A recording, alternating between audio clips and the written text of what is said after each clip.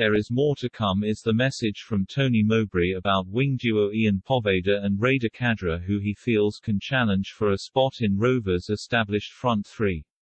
Both grabbed their first goals for the club after being handed recalls for the visit of Sheffield United, having been short of game time since their loan moves. Khadra was making his first start while Poveda hadn't made the starting 11 since the draw with Barnsley in September, with Mowbray having preferred Sam Gallagher and Tyrese Dolan as partners for top scorer Ben Brereton in the 4-3-3 system. Mowbray feels it has taken a period of acclimatization for both to learn the demands of what's expected without the ball, but said they showed their talent in the Blades win. It's good to have these options. Brereton, Dolan, Gallagher has been our front three, but they have now shown that they can definitely make an impact, Mowbray said.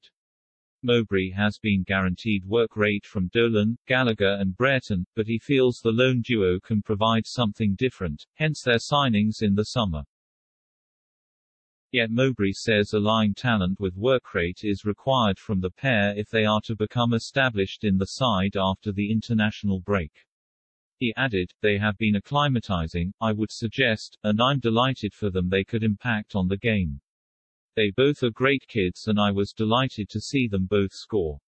Khadra likes to play off the left, come inside, Poveda plays on his left side and is a wonderful talent. He came from Leeds, who have a huge work rate, and that was why we took him. We could see the talent.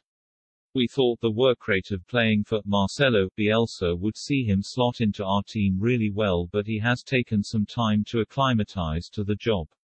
I thought he did it really well, looked a threat, and great to see him get a goal. Khadra, aged 20, starred on his first outing in the win over Hull City, but he had played just 15 minutes in Rovers' previous 5 games to the Sheffield United win, including a spell out with illness.